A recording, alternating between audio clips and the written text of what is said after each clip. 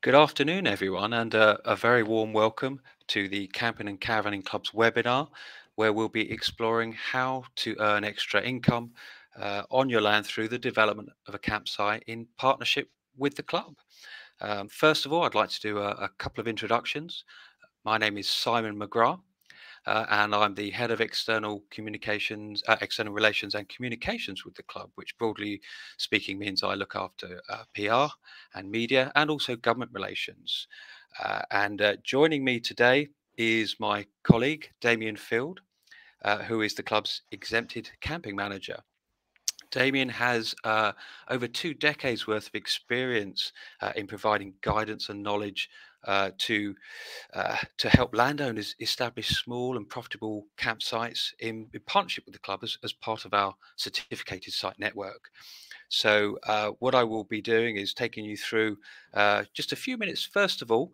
Um, at going through the slides, just a bit of an introduction as to the club itself, our history and credentials, and then I'll have a chat with Damien and basically take you through um, just a lot of questions. We've had a lot of questions already in advance, but also we'll try to answer as many of your questions tonight as we can in the best way possible. And actually, we just thought the best way to really sort of do that is for just Damien and I to chat and to talk more about the subject and around the subject. Feel free to ask questions at any time. Just type them into the box at the foot of your screen, and as I said, we'll do our best to answer them. The webinar is expected to last for an hour. And it will be available on demand, so you'll receive an email to say that to let you know basically when the recording is ready for viewing. So here we go. So I think that if we could go back a slide, I think, can we go back a slide there, please? Just seeing if unless that's our first one. Um, but back in 1901, an outdoor enthusiast named Thomas Hiram Holding basically uh, set up a camp with 5 friends in Oxfordshire. And that was in an orchard, a place called Wantage. And he had one simple intention, and that was to enjoy each other's company in the tranquility of nature through camping. The club went on to form what continues to be a membership organisation that's very much run in the spirit of Holding and what he set out to do, and that's entirely for the benefit of our members. His mission was enshrined in our Articles of Association in 1947, and it hasn't really changed. Today, we have more than 800 employees who support our members, and they operate nearly 100 club sites. Next slide, please.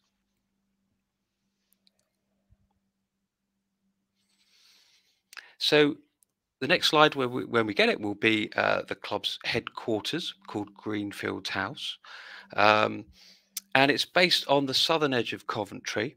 It's home to our service centre, and that's our service centre that looks after our members and other functions like HR, finance, marketing, and our operations teams. We employ about 600 staff on our sites, working in the field to operate and maintain our network of sites. And we have about 200 people in Greenfields House, including a 50-strong marketing team. So there is a lot of expertise in our ranks. So I mean, it's fair to say I think that camping is extremely popular. We have something like 750,000 members, and I think that demonstrates just how popular it is. And we're seeing a significant amount of new members join us every year, and we always take that as a bit of a barometer as to how well we're doing in that respect, and how popular the pastime is. Broadly speaking, we see a lot of campers coming in, a lot of family campers over the summer period, and then in the shoulder months, so the spring and autumn, we see more mature demographic segments, and also quite a lot of empty nesters too outside of the school holidays. And we know that our members love exploring. They love to get out into the countryside. They love being active outdoors. They love to find new destinations where they can pitch up and really enjoy the countryside that's around them, because that's a big driver for our members. And they want to seek out lovely locations and create lasting memories for their holidays ultimately. Um, and we're a club that welcomes all types of campers. So that could be a backpacker that's arrived at a campsite under their own steam, to everything all the way really to a really, a large motorhome, and everything in between. So that could be caravans, tents, trailer tents, folding campers, that kind of thing. Um, so we've got a lovely selection of certificated sites around our network. And I think we're having a few little technical issues with the slides that we were going to show you. So we'll just push on, and that means we can just get to the questions and start exploring more of those kind of subjects, if you like, that we're going to do. But one last thing before I kind of start chatting a bit more to Damien is that our certificated site network features 1,200 member exclusive sites that offer a range of facilities. They could be from a very basic campsite to those that are fully equipped. And it's really important that given we've been helping landowners to realize their potential for more than 80 years now, that we have a lot of expertise and a lot of experience that you can tap into. There's a dedicated in-house team at Greenfields House that is there to support the owners and the managers of our certificated site network. So, speaking of experts, let me introduce you to Damien Field, who I always feel that his name is, certainly his surname is, quite appropriate to the subject. And Damien and I have worked together for 15 years. He's my go-to person when it comes to anything that I need to sort of find out about the certificated site network. And it can appear to be a really complicated subject. So we really kind of wanted to have that chat and just to kind of chat a bit more about some key kind of things that people have been asking us. There's lots of questions already that are starting to come in. Um, and as we go, so if we're going to dive straight in, I think. And my first one, Damien, is I just really want to cover off some of the basics. So, can you explain to us what actually a certificated site is? Yeah, no problem, Simon. So, yes, certificated site, a CS as we call them, are small, privately run campsites businesses. They can accommodate up to 5 caravans or motorhomes and up to 10 tents. They're for members of the club only. That's a legal requirement. And it's for basically recreational touring purposes. That, in a nutshell, is what a certificated site is. Okay, thank you. So, it's a question that we've had in from Gordon Chitty. He's asking the kind of following question. But what are the minimum requirements for a certificated site? Yeah, so it's half an acre is the minimum acreage that you need. Of it's basically needs to be level as much as possible, and campable land. It ideally needs to have safe access. It's one of the biggest things for members, as you can appreciate. They're bringing in their pride and joys, so they want safe access to, especially when leaving the site. So we look for unrestricted views to the left and right, ideally 100 meters, but in places like Devon and Cornwall, we know we're not going to get 100 meters. So it depends on the access road and how busy it is and so forth. In addition, we need a chemical disposal point, tends to be an underground cesspool, so no outlets. Whatever goes in has to get pumped out. 2 water points, one drinking water and one rinsing for the rinsing the toilet cassettes, both with non-return valves on. Dry waste, i.e., a bin that's regularly emptied, and not last but not least, public liability insurance, which I think one of the questions is later on, is about insurance as well, Okay, yeah, and that is one of the requirements. there's a lot of topics in there. So okay, that's a good start. So if you're like following that same theme, I think Michael Watson is wondering what the requirements are for the provision of toilets and washrooms, things like that.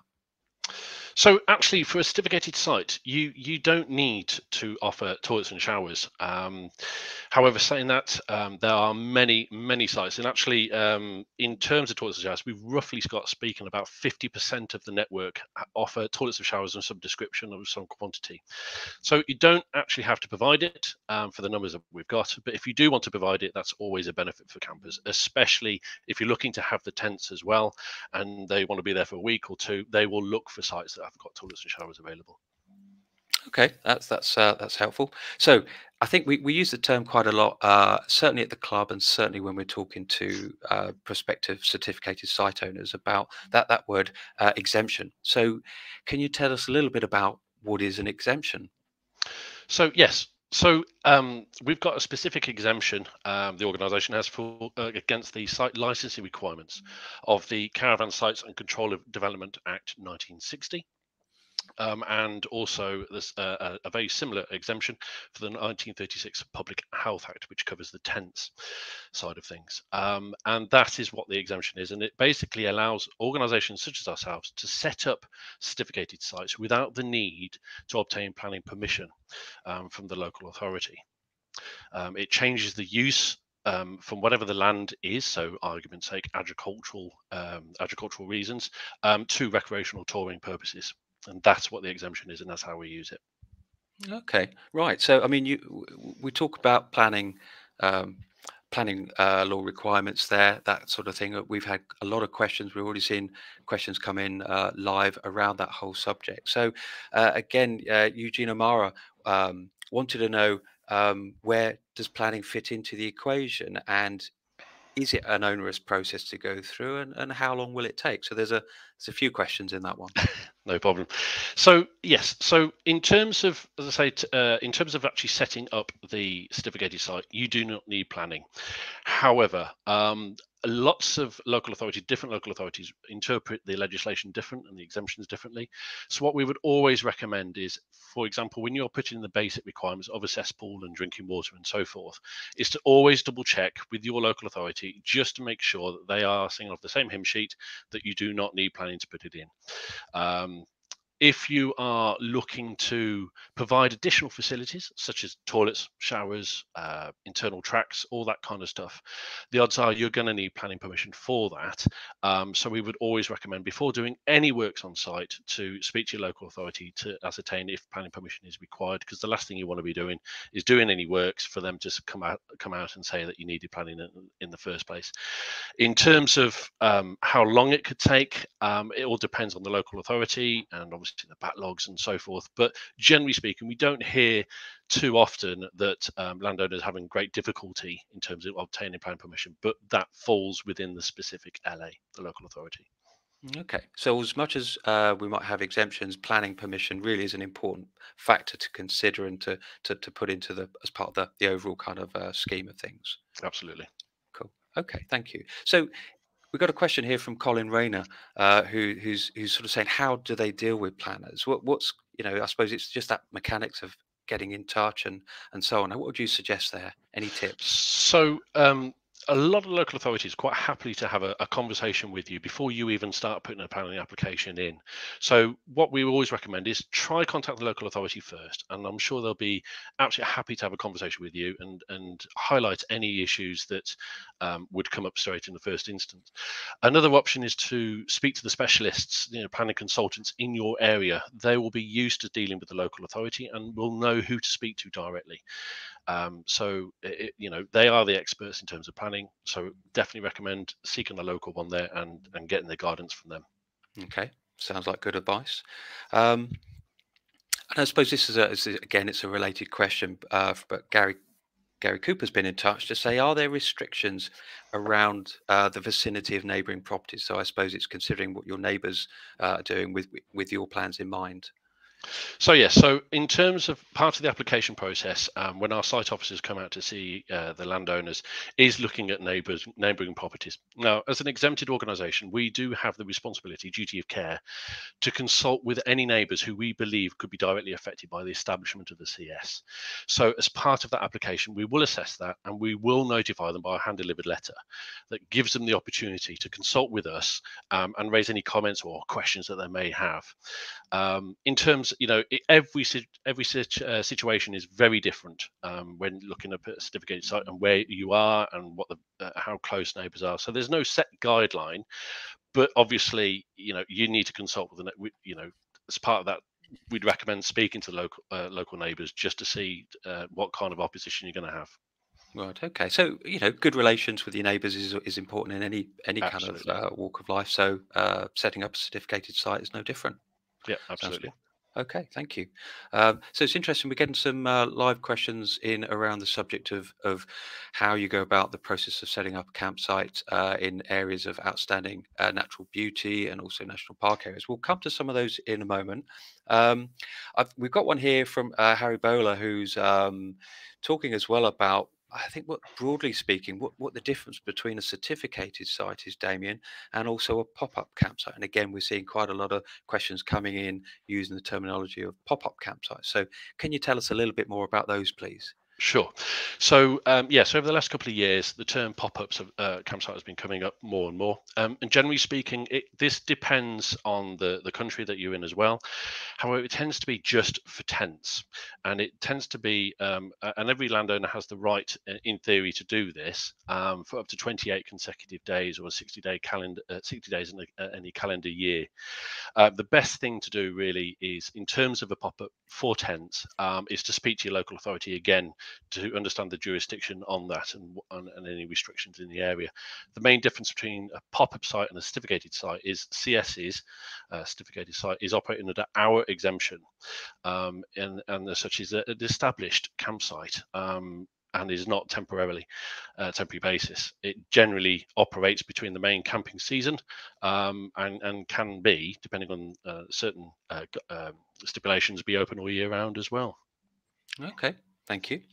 So coming to that subject of AONBs and national parks. And it's an interesting subject, this. We've got, are there restrictions depending on how your land is listed, if it's in an area of outstanding natural beauty or a national park? And Richard Knox here sort of wants to know how planning permission differs, if you like, within in the context here of Dartmoor National Park, for example, while Martin Sutcliffe is asking about it in the context of an area of outstanding natural beauty. So yes, obviously there are some very sensitive areas in the UK that we have to be mindful of. It's not an instant stop to an application, but obviously the club has to consider those sensitive areas, and in terms of, we will continue with the application, speak to the local authority, be mindful of visual impact to the surrounding area, um, and any comments that we receive from the local authority would be generally looking about visual impact and additional screening might be required. So what I'm saying is it's not an instant killer to the application, but we have to jump for a few more hoops. Okay. So again, if you're in that, if you've got land in one of those areas, it's something very much to factor into your thinking initially. Absolutely. Okay, so that's really really important. So okay, if you like, that's a lot of sort of fairly basic information in a nutshell. So how would you describe the steps, if you like, to setting up a certificated site? What sort of process would you go through? Succinctly, if you like to do that. So, if you're interested in setting up a site, the best thing to do is just go online, setupasite.co.uk. There's a simple, quite simple form to fill in, shouldn't take you any more than 10, 15 minutes. And we ask very specific questions as well, what kind of site you're looking to develop with us. Once we get the application, you'll be handed over to a specialist advisor who will be your point of contact going forward until it's established. If everything checks out okay, and we do our proximity checks against other certificated sites, existing certificated sites, because we don't want to saturate an area at the end of the day, we will then send a site officer, a local site officer, to visit the area to assess its suitability to become a site. And as part of that, we'll be looking at things like road infrastructure, visual impact, neighbouring properties, all those kind of bits and pieces. They will be delivering the hand-delivered letters if they feel it's suitable. And then from that, we will notify you from head office in terms of going through whether it's something that we can go ahead with the application or not. I should say that that is after a 28 consultation period with the 28 days. 28 days with the neighbours and also the local authority. Again, with the local authority, we're not looking for permission, but we do speak to them again about the any objections or comments or anything specific about the land. All being well, and if we issue with the works to be done, as we call it, which is the list of developments, if there are any, it gives a default by 6 months to get the work done. Once you've done that, let us know in terms of you've completed all of those works, and we will come out, reassess everything, make sure everything's okay, make sure you're happy as a landowner, and have everything you need in terms of operating the certificated site. And if it's all good to go, we'll issue you with an annual certificate, and it's as simple as that. There you go, and that's it in a nutshell. Wow. Okay, so no, that's really interesting. I mean, there's a lot of process in there clearly, but also, Damien, there's just that underpinning a lot of what you're saying is just talking to people, whether it's planners, whether it's neighbours, it's good relations. It's making sure that you're getting people on board, explaining what you're planning to do and that kind of thing. And I think that's got to be really good advice. So okay then, what I mean, I've got a camper van. I love getting out and about. I've been to quite a few certificated sites over the years, but I'm interested to hear from you actually. What do you think makes a good site? What makes a good certificated site? I think if you can get a plot of land that's got a rainbow going straight into the middle of it, and at the bottom of it is a pot of gold, I think you'll always onto a winner. But I what haven't makes a found good that yet. I no, haven't no, found that yet. nor have I, unfortunately. But what makes a good site is a very good question, and there is nothing as a perfect site. There are hundreds of thousands of members for the Camping and Caravanning Club, and they are all very different and all want this, very different things. I think the best thing to do is first of all assess your access into that site. As I said, I think at the start is that members are bringing their pride and joys, and they're spending thousands of pounds on those units. So look at access, make sure it's good. There's no potholes, all that kind of stuff, and easy to get into the site. So good access is definitely a one to look at, and then in terms of is the ground level, are you going to be able to maintain it, the facilities that you're going to produce and have, keeping those to a good standard. It doesn't have to be a fully fledged singing and dancing site. We've got hundreds of sites that are just basic sites that have got the basic facilities, and they are very popular. So it is a bit of an open-ended question, but I think main thing is keep it maintained, enjoy running the site, and the members will pick up on that and they will go again. Okay, no, that's really interesting because, and again, it's the access thing. As someone who has a camper van myself, I do, the access. I suppose once you come off the highway, the road, and going through the site. So whether it's through a farm, a farmyard, if you like, to get to the certificated site. For me, it's ensuring it's kind of nice and flat, that I'm not bouncing around too much. If I'm towing a caravan, that you kind of don't want to pitch up and be thinking, oh, okay, I've lost some of the crockery out the cupboards, kind of thing. So it's a nice flat site. I think that's really good. It kind of brings us to one of these other questions here, if you like, from Ralph Beavers, who has some lovely dales in his neck of the woods, by the sounds of it. But so does the site have to be flat? Ideally, yeah. I mean, I'd love it to be flat, but we know everywhere UK is not flat. It has to be campable at the end of the day. Now, if you're in a caravan or motorhome, you have the facility to obviously, level it up to a certain degree and have your trucks in there and everything else. If you are looking to provide tents, obviously you don't want to be too much of a slope, because you'll, you'll wake up on the other side of the tent in the morning. but yeah, so as level as possible.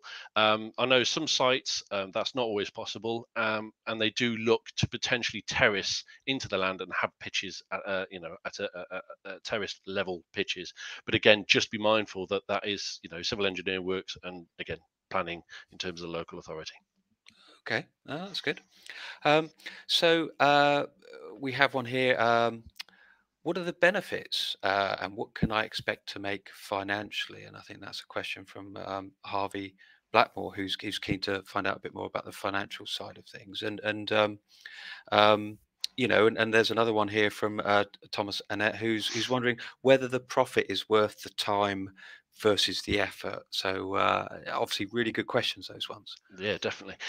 So it is hard, to say how much money you're going to make at the end of the day, because they're all private businesses, and we don't ask for the records on that. But what I can say to you is that based on a full site, so 15 units, roughly speaking, around about 1750, which is on average what a price per night per unit is. Um, Based on the between March and October, which is the main camping season, you are looking, roughly speaking, at about what 220 nights.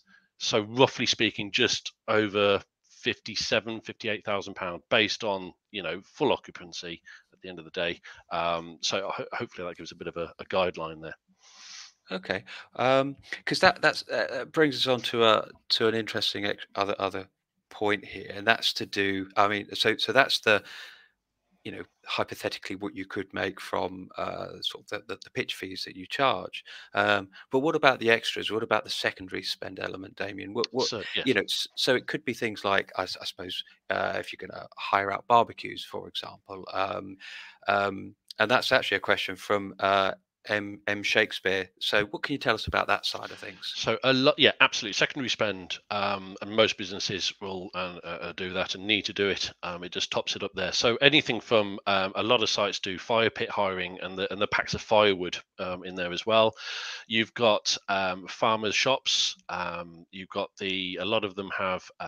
B&B, so they offer the breakfasts as well. We've got a few of those, and they're very popular.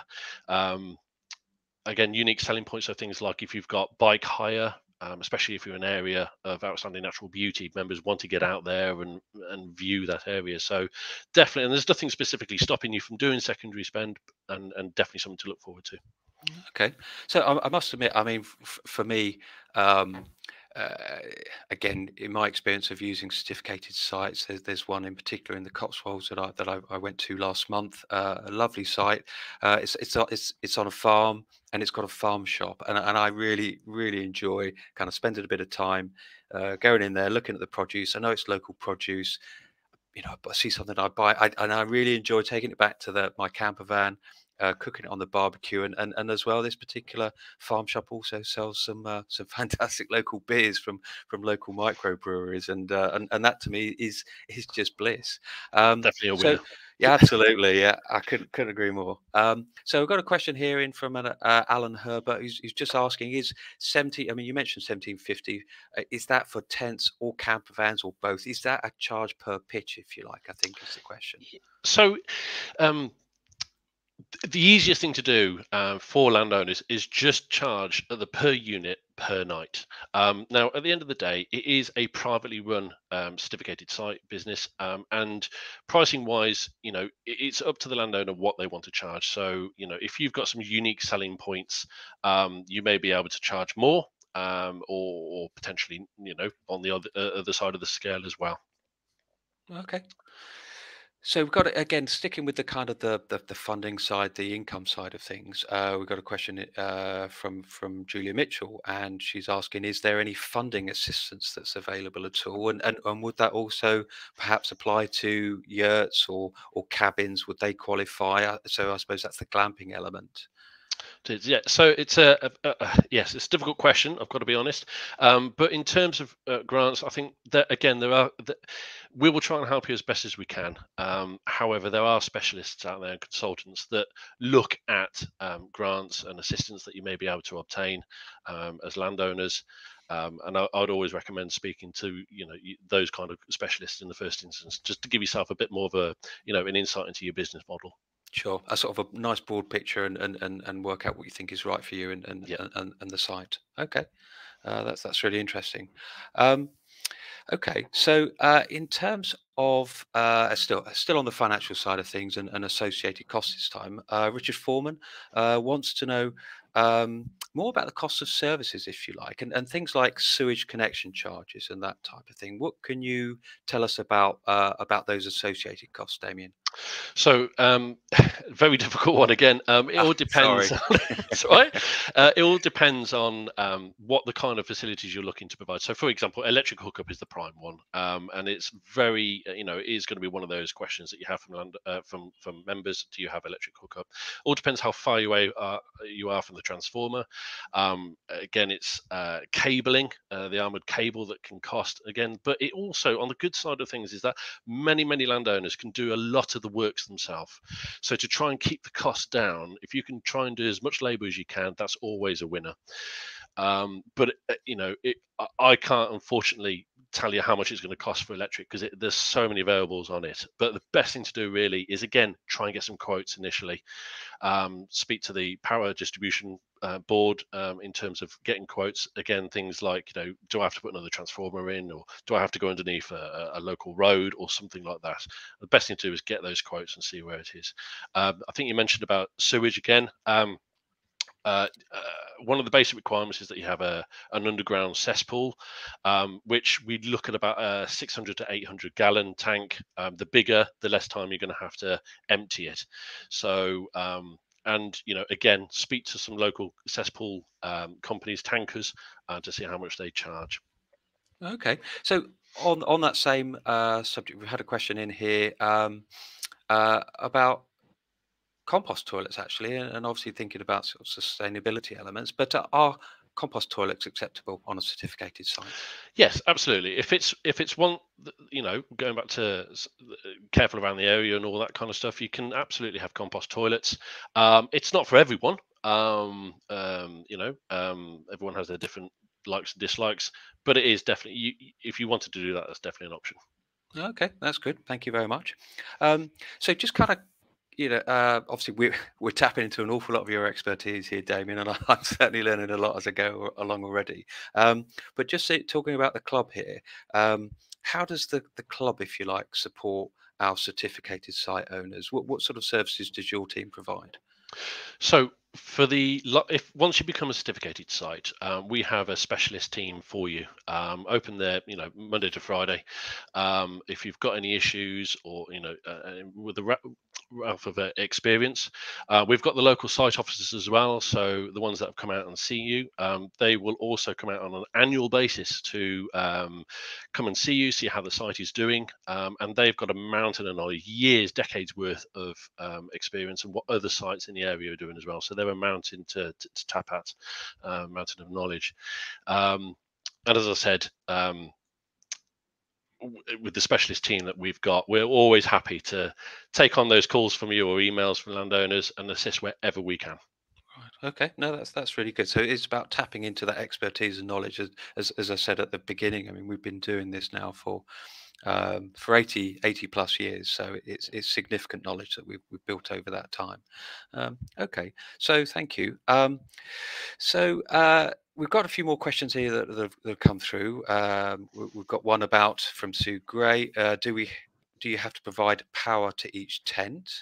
And John Croxford wonders if you need to provide electric hookups at all. And he's a farm manager, but looking at this, and the farm is pretty much at its power limit by the sounds of that. So some sort of specific questions there. But what can you tell us about that? Yeah, so I mean, at the moment, we've got about 70% of our CSs have electric hookup.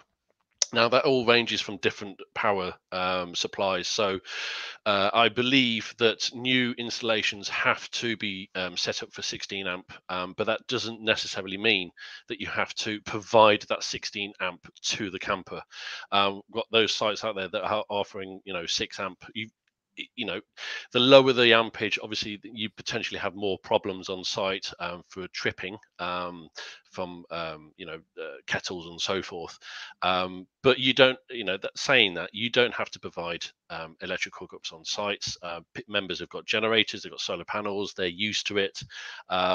So don't feel that, if the cost is astronomical to get electric hookup in there, don't worry too much about it. As I say, we've got hundreds of sites that are non-electric, and they are very popular. Okay, so that kind of in it, sounds like it answers the next question a bit, really, which we've got one from Wendy Vickers. That's their farm also doesn't have a great electricity supply. What can you suggest? Is it could be that actually you don't necessarily have to provide hookups. Is there anything No, else beyond that you can? I think, like I say, that campers are used to some certificated sites not having the electric hookup. So that, and the facilities this day and age are getting better and better in terms of solar panels, and members are, once they're getting onto CSs, they're used to their units and what they can get away with in terms of operating on the battery or gas or solar panel. Yeah, I mean, take my example with my camper van. It's got a leisure battery, so I know that actually I can go to a greenfield site in effect and operate the van using that. I've also got two gas bottles that will help me. Where they can power the heating, they can power the fridge, and Yeah, it can power the cooker as well, of course. So yeah, and that's all part of that kind of knowledge that people just build up themselves as they understand more about the types of camping units that are out there on the market. Okay, absolutely. so we mentioned earlier, right at the start, something about insurance. So Catherine Paulson would like to know more about insurance for certificated site owners and how that works. So yes, so it is a basic requirement. You have to have public liability insurance. It covers yourself, and it covers the members and their units. Um, the club has got an insurance arm to it, Club Care Insurance, which offers landowners a bespoke package specifically for certificated sites. But saying that, a lot of landowners have public liability insurance already. A lot of them being, like, for example, NFU, and we know that NFU are quite happy to provide an extension, if it will, or onto their existing policy for a nominal fee. Okay, all right, but it's essential, but It is. there's a lot also to consider in that. Okay, thank you. Um, So this is I think this is a really interesting question. Next one. So and it's one we've seen a few times that's come through. Daniel Bland wonders whether there is a legal need to have a campsite steward or staff members on site at all times. That's a good one. It is a good. Yeah. So we do have those sites that the landowners are, for argument's sake, a couple of miles away down the road, and that's perfectly acceptable. It's absolutely fine. A lot of members are used to it, and you don't have to be there 24/7. What we do say is that as long as they're contactable at the end of the day, because you never know what's going to happen on site, and as long as they can get hold of it, and if needed, that you can get there in a relatively short period of time, that's always beneficial. In an ideal situation, yes, absolutely, we'd love you there, but we know that's not always the case. So if you don't live on site, don't let that put you off. Part of the application, online application that landowners fill in, there is that question is to say, do you live on site or not, and what's the distance between, and how are you looking to run the site? Are you going there daily, and do you have animals to care for argument's sake, which is a lot of the reasoning that we get from landowners. So yeah, basically, don't worry about that too much. Okay. All right. Thank you. So we've got another question here. Actually, a couple of contributors, George Eccles um, and David Coates, both asking about the requirements, if you like. Now, we touched upon it a bit earlier, but the requirements of traffic and access considerations. What, Yep. what, what, what sort of what would you be looking, or what would you be advising landowners if they're joining that path, if you like, to set up a certificated site? Okay, so especially in the rural areas, I think in terms of access, a lot of the roads are going to be single carriageways, and yes, that can cause difficulties for some members to get in and off, especially if you meet someone coming the opposite direction and having to reverse. So what we would ask is, if it's single carriageway, that there are appropriate and relevant passing places, long enough to get a car and a caravan, if it's that type of site that you want to go down the route of. Because what we don't want is that landowners taken the time and the expense to set up a site, and then unfortunately have problems with members getting on site and having potentially negative reviews and all that kind of stuff. So it's, again, before setting up a site, look at your access, look at realistically. But saying that, if the site is not suitable for a car and a caravan, we could look at alternatives. So for example, would it be a great site to have a tent only site, or a camper van and tent only site? So usually there are ways around it, depending on what type of site that you want to operate. Okay, so there are options, and basically, get in touch with yourself and the team and talk it Absolutely. through. Yeah, we're Absolutely, happy to take any calls. there you go. Well, that's good. Excellent. I know that's a really good question, that one, actually, because again, as a camper van owner, that whole access side of things. I mean, I've driven down narrow lanes in my camper van, and also towing a caravan, and it is uh, yeah, quite a fraught moment, if you like. And actually, you're going on holiday, you're touring, you want to enjoy yourself, and arriving on a campsite, slightly tense, isn't the great way to No good start thing. something. So Yeah. chat to and, us. and we can all, again, looking at potentially like arrivals before, arrivals after 2 and departures before noon, kind of things, to try and limit units coming into each other at the same time. Okay, so I mean, talked a bit there about camper vans and so on. So we've got a question here. Teresa Robertson is a farmer who's wondering whether there are different rules for camper vans when it comes to pitch provision. I mean, can a pitch, I suppose, is a pitch usable by all manner of different types of camping units, whether that's a tent, a trailer tent, a caravan, or a motorhome. Yeah, so I mean, apart from, as I said at the start, um, generally speaking, no, it doesn't make any difference. More so for tents, again, for the sloping element of it. What we would tend to say is for camper vans, motorhomes, and caravans, to be, whilst you can have them mixed in with tents, is obviously have the tent slightly aside, because obviously with camper vans, visiting the local area, going in and out all times of the day, it's probably best to separate it slightly there for obvious reasons. But generally speaking, no, it's absolutely fine. You know. Okay. So we have a question here from Yvonne Dyke, who says, now she's an experienced campsite owner. We established our site in 2012 with the help of the club, for which we're extremely grateful. But do you think there is a danger of making it sound too easy? Because Yvonne says it certainly isn't. Perhaps the first question a landowner should ask themselves is, "Am I customer focused?" So, what's your thoughts about that, Damien? Well, first, I think I spoke to Yvonne quite a few times during 2020 in terms of trying to help out in terms of what was going on at the time. So I hope you're doing all right, Yvonne. So in terms of customer focus, I think absolutely in this day and age, you're running a campsite. Yes, members know what they're doing and all that kind of stuff, but you have to be customer focused. That's not to say that you have to be on call 24/7 and have to be there and with them all the way through. I think generally a nice welcome, um, and putting yourself out there for the members, making sure that they're happy, making sure they're content and got everything they need, that you've done, you're welcome. And I think that's on the best setting, that's the way forward on that one. So generally speaking, yes, you're operating a business. Yes, they're members of the club, but you operate a business and you should definitely be customer focused. Okay, so and that's an interesting point here because we've got a question in from Ben Addy. Um, can mentioned members there? Can non club members go on to a certificated site? So it is actually legislation that the exemption for a CS, certificated site, is for members of the club only. However, the good thing is that you can join non-members on site. It's a brilliant recruitment commission for landowners. Every time they get a member, they get the commission base for it, but as long as they're members before the night, before they pitch, that's absolutely fine. Okay, And they so can that join, and they can join online as well. right, so that we talked about secondary spend earlier. That could Absolutely. be an additional form of income, if you like.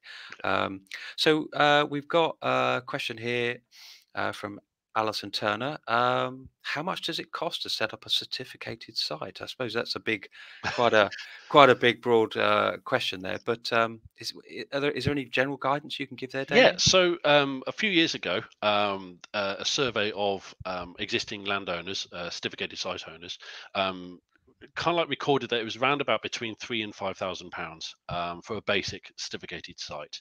Now, obviously, as everyone's going through at the moment with the cost of living and everything else, contractors' pricing going up, that might have increased slightly over the last couple of years.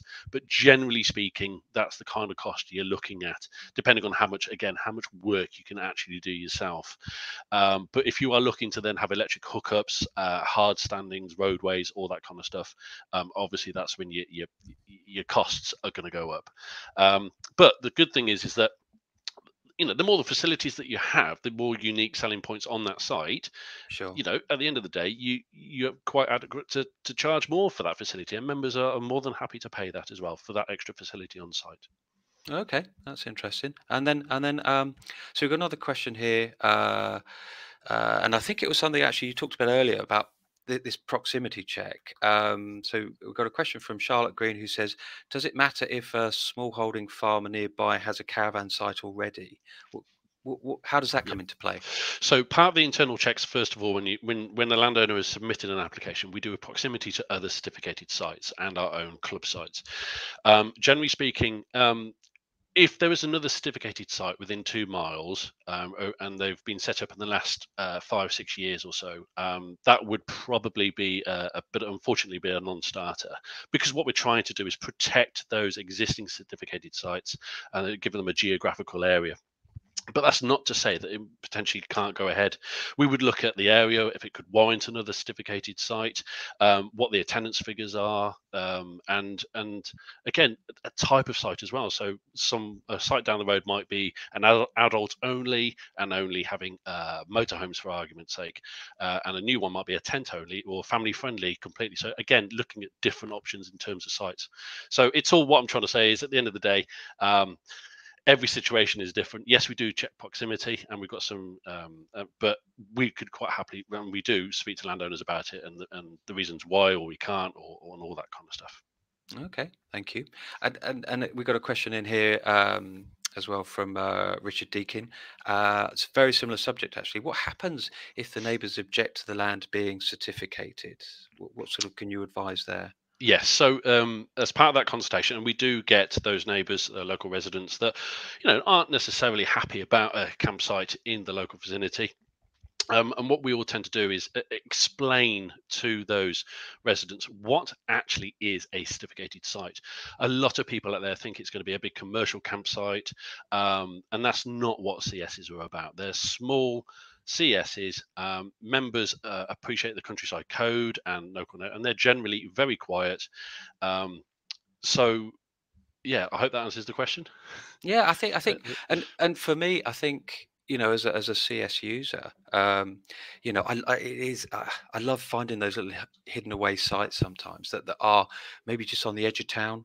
So they're sort of they're still in the countryside. It feels nice and rural and tucked away. But actually, my wife and I, we love going for walks. So having a town or a village nearby that we can walk to get to go to the local shops, the local pub is great. So that's kind of for us as campers, as camper vanners, it's a really important experience for us. But obviously everyone's different, as we've said. So okay, so another interesting one here. Um, and that's around from well, I suppose the question is everyone booked in advance, and how is that done? Is that through yeah. is that through the website, or how do you go about, how does a member of the Camping and Caravanning Club go about booking a pitch on Right. a So, yeah, certificated site? absolutely. That's a very good question. So, the club, will advertise your certificated site to our member database. That will be online, in the Site Seeker Handbook, and on the app as well. And we will promote your direct contacts that you choose, whether it be mobile, landline, whatever. And members will call you, the site owners, directly to book. We Yeah, so yeah, the call up directly with the landowners, book direct, and it's the dealing is between you two. Okay, that's good to know. So we have a question here from Jess Allen, who says that you've mentioned the issuing of the annual certificate um, in the first year. So what happens in year two? Is it the same process for renewal, or is it a simpler process, or how does that work? So yeah, so the certificate, the exemption certificate lasts a year from, and we generally resend those out roughly about mid-February. So you should get it by the 1st of March. But generally speaking, those are renewed. And unless there is something specific about that site, or something is not happening that it should be, you will, there's no reassessment, if you will, other than the annual assessments that the site officers go out to. But I can count on one hand how many times a landowner hasn't done something or done something very wrong that would stop a certificate being issued. Okay, so that's I think that's yeah, that's an interesting kind of point, really. So we have another question. Is it a Okay, it's about taking, if people turn up and they haven't actually booked onto the site, and is that, this is from David Lee's Millet, and is it inadvisable to take unbooked people? So, in other words, I think we call them off-roaders. Off-roaders, yeah. If they, they're just touring around, they maybe use our website or one of our kind of campsite guides, if you like. Our Site Seeker book is a primary one. Um, and they just want to tour and they stop up and so Absolutely. what's your approach there? Is Yeah. that fine? That's absolutely fine. So part of the application and get certification is to have a massive A3 site entrance sign that promotes the site, and the club. And as you said, Simon, that there are many people that go touring. Generally speaking, this day and age, I'd be surprised if they just pop in. To be honest, with mobiles and all that kind of stuff, they will generally call up in advance, say, "Look, have you got a pitch for tonight or for the next Yeah. couple of nights?" Because they don't want to turn up and could be late at night, and they don't want to turn up and not have a pitch. So generally, the members will call up just to double check. But in essence, no, that's absolutely fine. As I said, the site is for members only, and all of them have a card, a membership card, or it'd be electronic digital card, so the landowners can check that they're members of the Camping and Caravanning Club, and you know that they're going to abide by the T's and C's and your own CS internal policies as well. Oh, okay. No, that's good. So we have a question here. How many days a year can you open? Oh, good one. So, generally speaking, now it is a good one because our lovely British weather, obviously, isn't always the best in the winter. You mean the Um, sun doesn't always shine, Damien, is what you're yeah, trying to say? yeah. So, in theory, yes, you can open between, let's say, March and September, October, the main camping season, if you will. But if you want to operate an all year round site, that's absolutely perfectly acceptable. Um, but we would look to see if it's suitable. So, for example, obviously with the ground, what kind of like drainage has it got? Is it got suitable for motorhomes? Because they're all, well, not all, but the front wheel drive. Is there a track? Is it slightly sloping? Is there decent gravel, hardcore on the entrance? So when they come off the main road, they're not going to automatically sink. Again, open all year round. Potentially, you might want to look at having electric hookups because it's not always a bit cold at night. But generally speaking, yeah, you absolutely, if it is a possibility for landowners to have an open all year round site. Okay. No, that reminds me. I went out in my camper van earlier this year, and our electrics wasn't working very well, shall we say? And I think it was January, late January, and it was exceptionally cold. And but we stuck it out. But that Hardened was camper, Simon. Hardened camper. absolutely Yeah. it was a long night. Um, so we've got one here as well. This is an interesting one. I'm also conscious of time here a little bit, but is there a cost to be a certificated site, and is there a fee to be listed with the club? Okay. That's Yeah. that's from Rachel Wrightson. Cool. So yes, there is a fee. It's basically £198 including VAT is the total cost, and that's every 2 years. So we don't charge that until you get certificated, because there's so many hoops that we go through, and it's not always set in stone that you're going to become a certificated site. So once certificated, we'll charge you £198, and that covers every 2 years, and that covers the annual visits, the certification, all of the work that we do, and all that kind of covers a little bit of the expenditure of the site officers going out there and doing their annual visits and so forth. So that's every 2 years. I have to say that outside of that, we don't take a penny. So that and yeah, and that's it.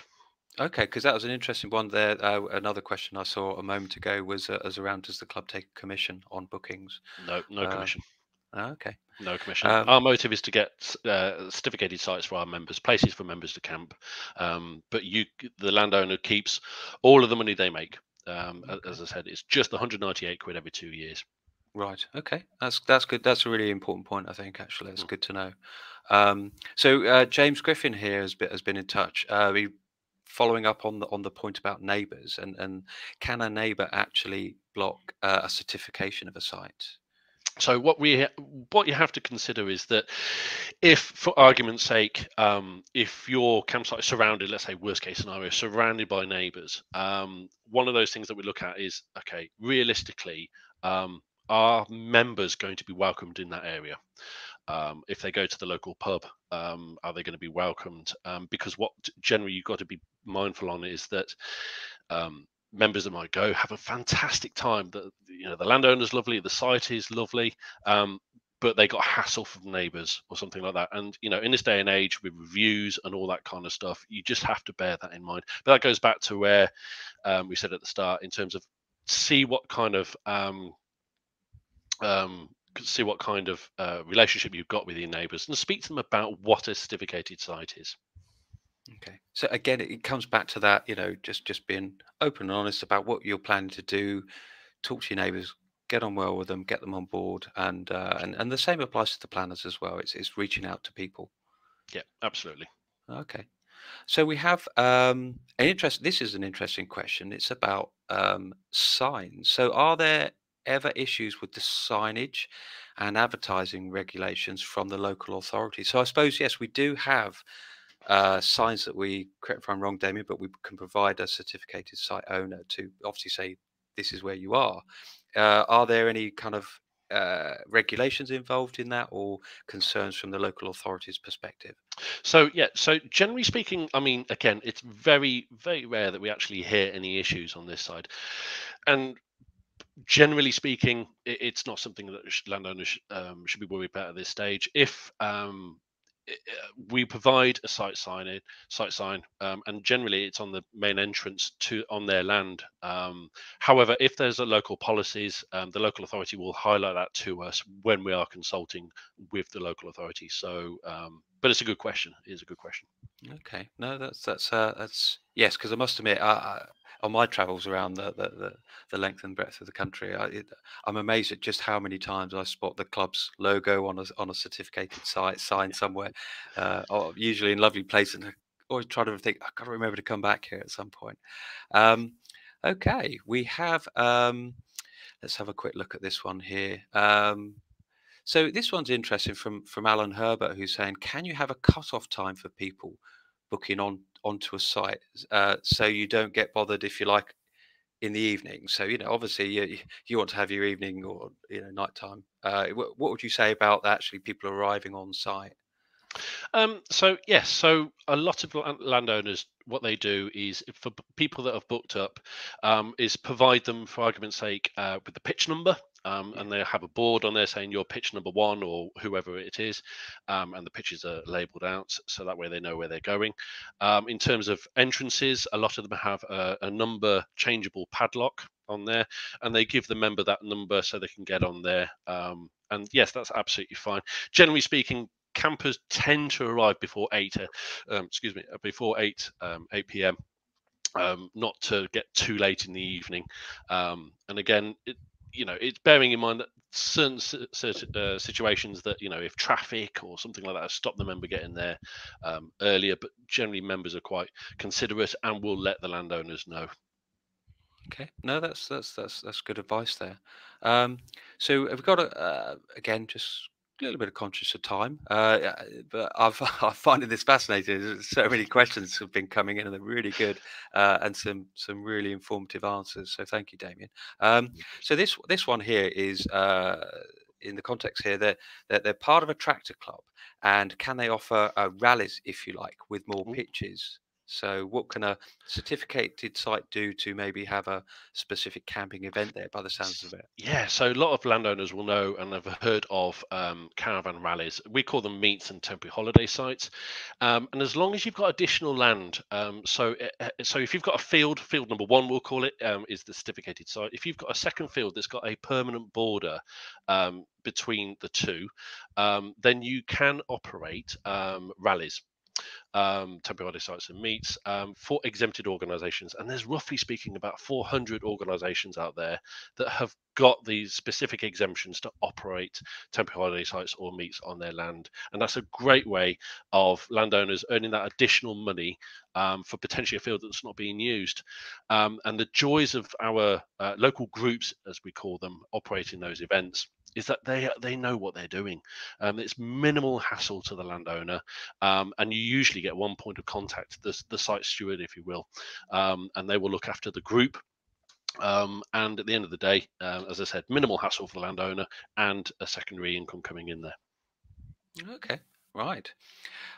Here's one from Tony French. How do people pay for their stay? So they've turned up on site. They're looking forward to a nice little break. How do what are the mechanics of that transaction? So it depends on the landowner and what they want to do. So a lot of them take cash. They can do online payments. That a lot of them have got the credit card terminals as well that they use on site. So it's up to the landowner, up to the site owner, how they want to take that transaction. As I said, we don't get involved in the transaction side. That's all between the landowner and the member. Okay, that's good. And we got. I think we're going to take this last question. This is actually quite a specific question, but it's an important question if you're looking at the size, the plot of land that you've got. Um, what distance do you need to have between each tent, or I suppose in that sense, tent, caravan, motorhome? Um, I suppose the question really is, what's the distance that we would require between each pitch? So the club industry leader, and what the recommendations really is in the industry is that there's 6 meters in between each pitch. So that is the 6 meters between the combined unit. So whatever that combined unit is, so it could be a caravan and awning, motorhome and awning, or just a big tent.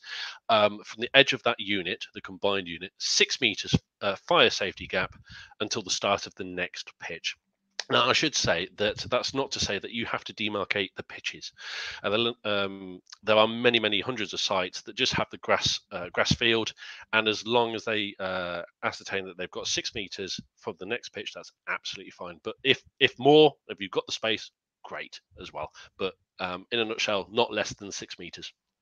Okay, no, that's really good to know. So I think that's pretty much all we have time for tonight. I'd say thank you to everyone for sharing the questions. Hmm. Um, it's been a fascinating set of questions, those submitted in advance and those this evening. So thank you everybody for listening and taking part and engaging in that. And thank you, Damien, as well for your time. And I think one of the things that I've I've learned tonight is that not just that the club has so much experience, if you like, 80 years worth of experience of this type of setting up this type of campsite, but actually the knowledge of yourself and the team. I mean, that's been phenomenal. Yes, I've certainly learned a lot today. The webinar, as I mentioned earlier, the webinar recording will be available soon on demand, and you'll get an email to let you know when that's ready for viewing. If you would like to know more about setting up a certificated site that we haven't perhaps covered upon already, or you want to look a bit more in detail at a subject, you can download our free guide, which covers all the information we've just discussed tonight, as well as the next steps to take. Just visit setupasite.co.uk for more information. I think it's fair to say that Damien and I hope you've had a really informative and useful evening. That you've kind of left us, if you like, with a greater understanding of the topic. It is complicated, but it's also, what we have is a huge amount of experience and expertise, particularly the expertise part, which I've learned from Damien tonight, and that we've given everyone some really good food for thought as to setting up a certificated site, seeing what you could do for your own individual businesses, including ideas around sort of secondary spend. So it's a huge thanks from both Damien and I for joining us this evening. And yeah, please do get in touch with the club. Thank you again for listening. Thank you.